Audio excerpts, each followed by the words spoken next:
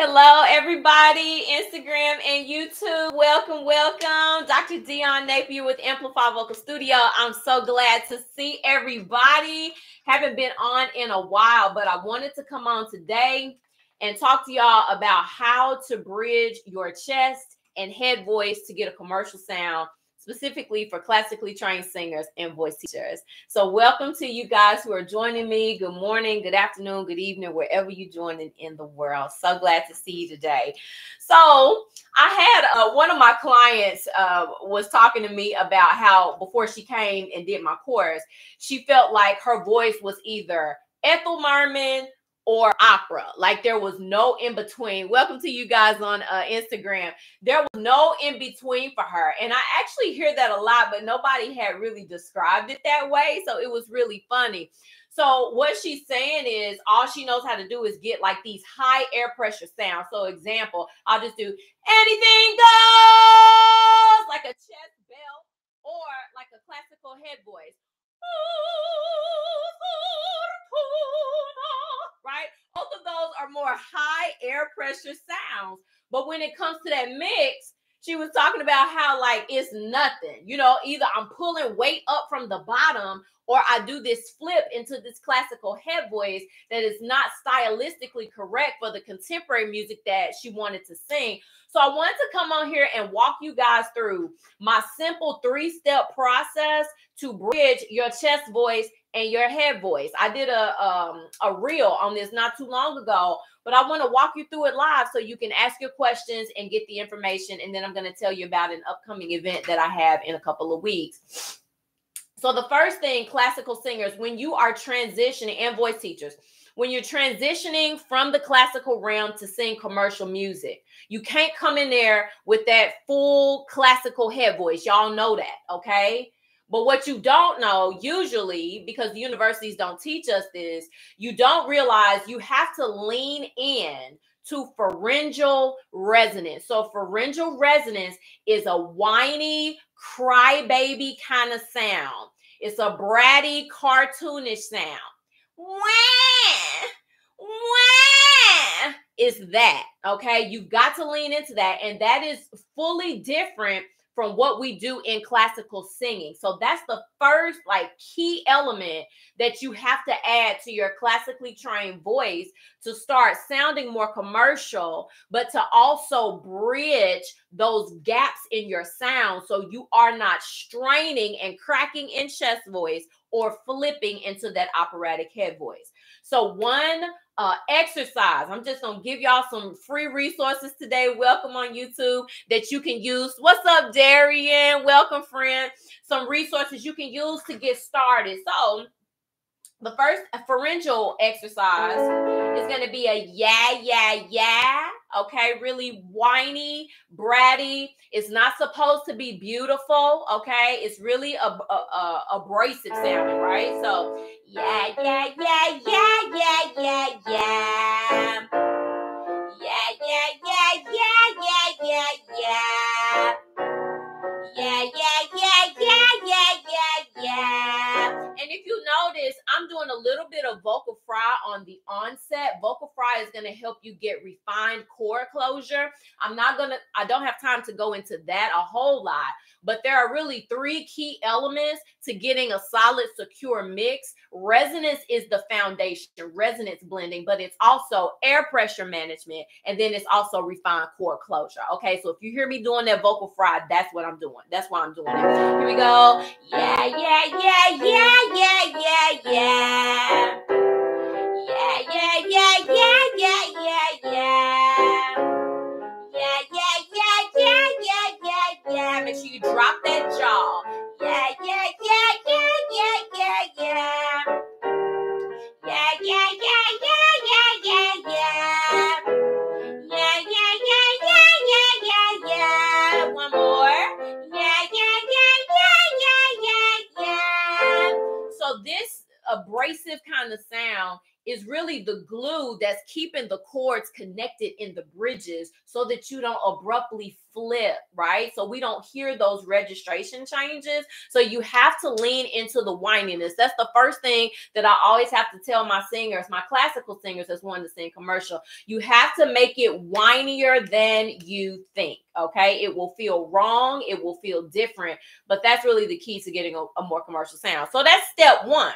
The second step is to normalize the sound. So that I call it isolated pharyngeal sound. Yeah, you will never sing that in public, okay? That is just to get you to that whiny quality, which is going to give you a powerful sound without you using a lot of like extrinsics and all of that, without you forcing and straining.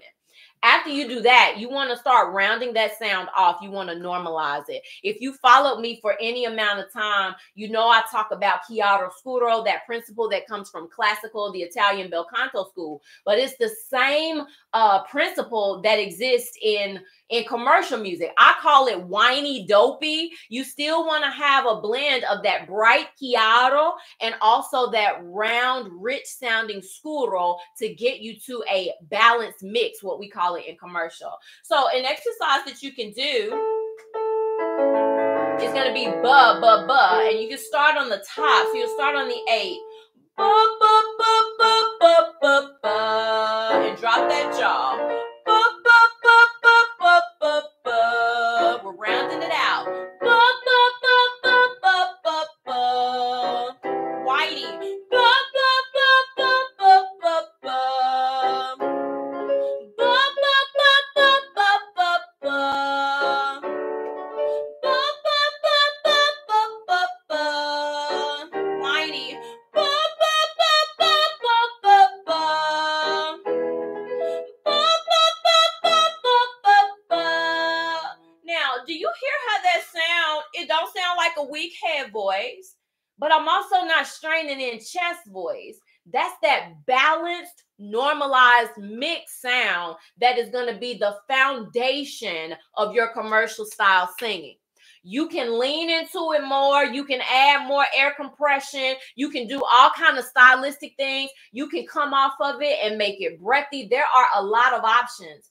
But you have to, at the core, before you start belting, before you start doing anything else, you've got to have that core foundation of a nice balanced mix sound that is a correct blend or a nice blend of the chiaro and the scuro, or the whiny and the dopey qualities, okay? So ba, ba, ba is going to help you achieve that. The wisdom of starting from the top, ba, ba, ba, ba, ba, ba, ba, instead of ba, ba, ba, ba, right? The wisdom of starting from the top down is that you cannot pull that larynx up, okay? A lot of y'all that follow me, because you usually kind of attract who you are, y'all probably screaming. I won't say screaming, but you probably shouting, you straining to hit them notes. You know what I'm saying? Trying to get this pop sound. I get it, because I'm that type of singer too. So what you have to do, you have to flip it and start from the top so you can't pull, and you have to find another way to get that sound. So you want to make sure on the ba that you really drop that jaw. Ba, ba, ba, ba, ba, ba. Dropping the jaw is picking up that chest resonance, which is giving you a beltier, more powerful sound without you straining. These little tricks and little stuff that I teach y'all in my course, okay? So that's one little thing. It's an acoustical adjustment that gets you, it packs you more power, okay? Now, the third step, so that's normalizing the pharyngeal resonance, okay? That's the second step. It gets you more, it gets you closer to what you would actually sing. And then the third step is going to be incorporate your lyrics in that same balanced mix placement as the ba, ba, ba. Welcome to you guys who are here with me live. Welcome. I see Faith. Hey, Faith. Hey, my girl from Voice Builders. I don't remember your name, but I know we've been talking in DMs. Welcome. Irish Dance. Thank you. Thank you for being here. So the final step, put your words in there, but don't lose the placement of the balanced mix, okay? So what would that sound like? I've been singing Forever He Is Glorified, Carrie Joe, because she does a fantastic mix. So if you were doing ba, ba, ba, ba, ba, ba, ba, ba, ba, ba, ba, ba, ba, ba, ba, ba, right? So on ba, and then go put those words in. Don't change nothing. Just put the words in. Forever he is glorified. See how I did that? That's a balanced mix. I dropped my jaw to pick up some of that chest resonance, and you hear that easily produced balanced mix. And it has power to it. It doesn't sound like a weak falsetto classical voice, okay? Forever he is lifted high, right? So when you sing these notes, you got to make sure too, like I told y'all, mix has 3 components. It's the resonance blending, it's the refined chord closure, and it's also the breath management. So when you sing lifted high, it's this sensation of going down, what we call in classical breath support or poggio, right? In commercial, we call it cry. It's the same sensation. You feel this downward motion. Lifted high. Breathe through that. Forever he. That's your mix. Otherwise, you're going to be forever he. You hear how that's shouting? That ain't what you want, y'all. That's not sustainable. The other option is flipping forever he, which sounds ridiculous. It's not the style, okay? So you have to lean into that whiny cry with the breath. Forever he is lifted high. Forever he is risen. And there you got your mix, okay? So those are the 3 steps. 1, you want to unlock your isolated pharyngeal resonance. You do that through and, yay, nah, those types of sounds. The second step is you want to normalize that isolated pharyngeal by dropping the jaw. Ba, ba, ba, ba, or ma, ma, ma, ma, things like that. And then the third step is to incorporate your lyrics in that same normalized placement and don't change nothing. Just don't change nothing. Put the lyrics right there. Now, I know that can be easier said than done because you got the vowel shapes, the different vocal track. I get it. Registration, where notes are, I know. And that can make stuff feel different. That's why you're going to need to get a coach. But I'm just giving y'all the basic framework of what I do and how I teach my classical singers to lock into a commercial sound quick, y'all. This stuff does not take long at all, okay? I'm going to take a drink of water. Any questions, any takeaways? Drop them in the chat. I'm happy to answer those while I'm here. And I'm not going to be on here longer than 15 minutes. So we got about 3 more minutes, 2.5 more minutes left. So my ladies that are over here on Instagram, any questions, any thoughts? Okay, somebody has a question. This is Melwin. It says, on which note do you recommend to start the Brady exercise? What should be the highest note? Is it the same for female, male? Great question. You want to start these Brady exercises, y'all. I start them a half step below my first bridge because I'm a female, okay? So I would start that a half step below my first bridge. So my first bridge is around B flat B. So I would start right on A. I would start right there. Sorry, I was about to do ooh, ah, but yeah, or whatever exercise I did. So 1/2 step below your bridge. For male singers, you want to start 1/2 step below your second passaggio or second bridge, because you guys usually struggle more with shifting from your middle voice into your head voice. My ladies, we struggle with that chest, that upper chest to lower middle transition. So that's where you would need to drill that. Thank you for your question. As far as the highest note, go until you can't maintain speech level. That's what I say. This should feel easily produced. I know you're making a sound that you don't normally speak with, like ah, but go as high as you can comfortably. If you start to feel like the larynx is raising and cutting you out, that's your limit for that day. Stop and come on back down. But I say stretch on up there. Stretch until it feels uncomfortable. You cannot maintain like a speech level production and then come on back down. And then I think I answered the question about same note for male and female. It depends on where your passaggio is. So if you know your voice type, whatever, or if you don't know your voice type, it's fine. When you feel that pressure start to build up and like you're shouting, that's an indicator you're approaching your transition spot. So that is where you would need to do a half step down and start with the isolated pharyngeal. Thank you for that question. Irish Dancing Cece said, how do you get to the whiny place, making sure you're not squeezing the throat? I sometimes sound like a munchkin. Munchkin. So yeah, so what you have to make sure is that that breath is laced in there with that. So exercise is like, I wouldn't say exercise, but like onsets, right? You want to start your onset with a little air.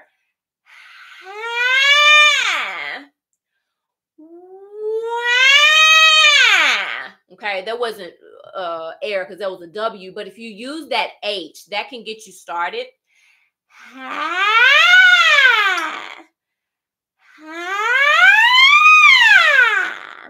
That's how I do that. Start with the H, because if not, yes, you can get too squeezed. I know exactly what you're talking about. So make sure that that breath is laced in there with the tone.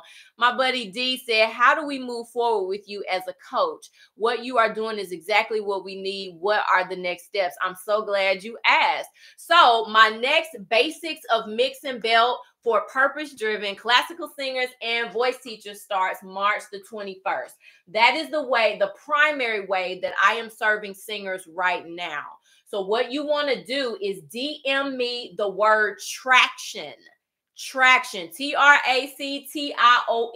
Traction is my 4-day live kickoff event before my course opens up, before I open up registration. It is free for 4 days, and I'm basically giving y'all a peek into the course. Okay, we're going to talk about how do we mix some of the stuff I just taught y'all today. I'm going to go more in detail, and you need to grab my guide if you haven't, my ebook. I'm going to go through that ebook on day 1.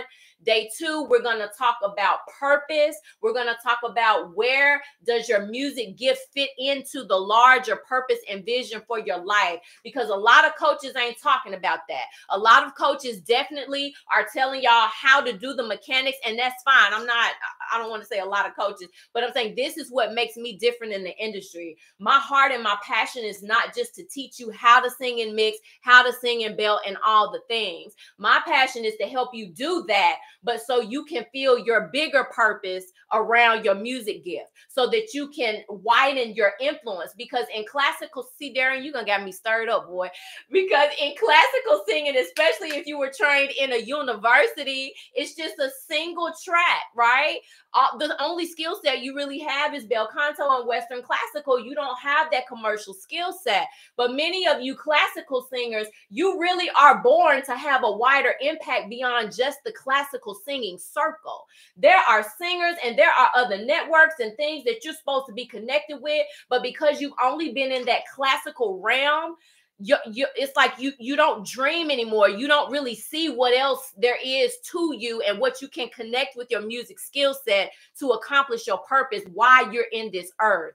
So that's what I'm going to be unlocking with y'all also in my Traction 4-day event. And then we're going to talk about belting. We're going to get into the mechanics, because I know that's what y'all want and that's what y'all need. But it's really geared toward purpose-driven, classically trained singers and voice teachers. It is free for 4 days. So DM me the word traction and I will get you the link so you can join. Darren said, I love it. What is the word again so we can DM? Traction. Yes, Darren, put it in the comments for me if you don't mind, friend. Traction. That's the name of the event. We picking up pace. We picking up momentum. A lot of you guys, because you only have that classical skill set and teaching skill set, you feel stuck. You don't really know where your voice fits for real. You're interested in singing commercial music. That's why y'all on this live, and that's why y'all following me and all of that. You want to learn these skills, and that's great. So you can get moving again and see like what's new for my voice. Where do I fit? I'm not pursuing the opera singing career anymore. I'm not going after that. Or voice teachers, you're getting musical theater students and other students that aren't pursuing a classical career, and they want to sing pop music, but you don't have the skill set, so you're not feeling secure. You're incredibly intelligent, you just don't have the right tools because university didn't teach you that. So that's why I'm here to retool you and to reactivate you. Okay, classical singers, we're not going to be on the sidelines. You know, the classical music industry is declining, and that is what it is.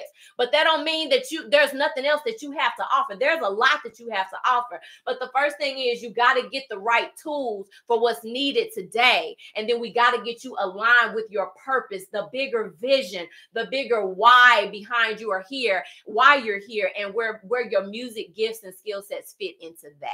Okay, so DM me traction. Oh my God, it's 20 minutes. I got to hop off. But DM me the word traction. Replay watchers, I love you. Thank you. Drop your questions. I'll come back and catch those. And then I'll be back soon with another live. Y'all have a great weekend. I'll see you soon. Bye-bye.